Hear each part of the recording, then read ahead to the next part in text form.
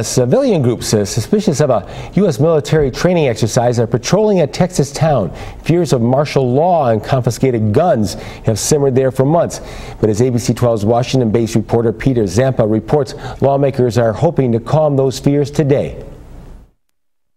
The name of the operation is Jade Helm 15, an 8-week special ops exercise that divides parts of the U.S. into hostile, friendly, and neutral territories.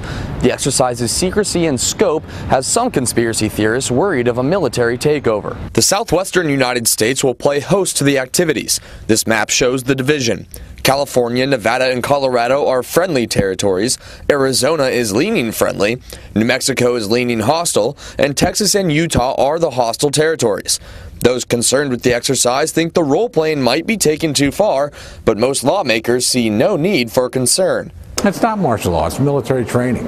This whole conspiracy theory is nonsense, and the quicker we put it to bed, the better. A large part of the concern is coming from Texas. Some think the Obama administration is coming to take over. I think a couple of people have probably agitated a little bit on this, and maybe they really were concerned. There's a deep distrust of the federal government in a variety of areas right now, and frankly, a distrust of this administration. It is the biggest military exercise of its kind ever in the United States, but it's not the first. An Army Command spokesman said that warfare is constantly evolving, and Exercise Jade Helm will train their special operations forces to be ready for these changing foreign threats. Lots of people tend to ask, well, then why can't they train on bases? Well, sometimes you want them training in different locales where they don't know every crook and cranny, so to speak. I think that if our military can't train and train in the states and be supported by the states, then we've got a big problem. Another reason some are concerned with the operation, it's closed off to the press.